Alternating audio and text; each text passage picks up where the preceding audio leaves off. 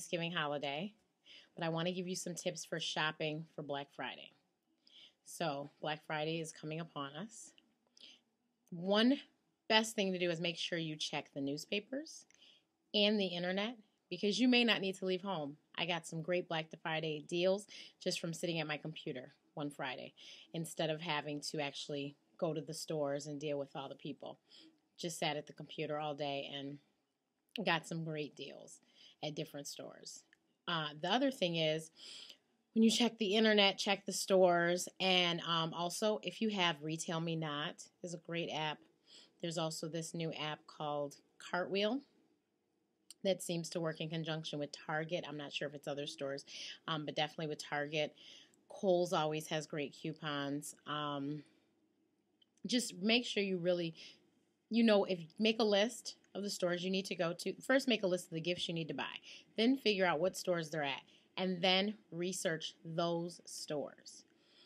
And when you do that, I'm telling you, you'll find all sorts of deals. And like I said, you may not need to go to the store. Now, I did see today some fabulous deals at Target. And unfortunately, they start at 6 p.m. on Thanksgiving. I don't know about you, but I won't be at Target at 6 p.m. on Thanksgiving. And I feel sorry for those that have to work and be there on Thanksgiving at 6 p.m. But they do have some good deals. I'll tell you, one I did see was a 23-inch flat screen TV for $79, which I'm sure they won't have any left by Black Friday.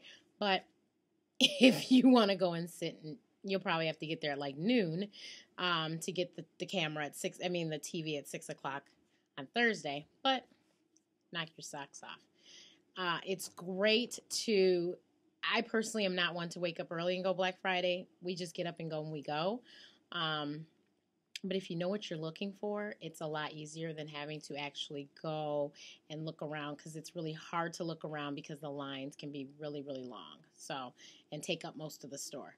So if you know exactly what you're looking for, it's, a lot easier. Also, Cyber Monday. You may not have to wait till Cyber Monday. You might be able to get those same deals, if not better deals, on Black Friday or through the weekend. So that's why it's really important to please pay attention to your stores, your emails, your apps on your phone, because you might be able to get those deals ahead of time. There are some stores that started Black Friday deals the Friday before Black Friday.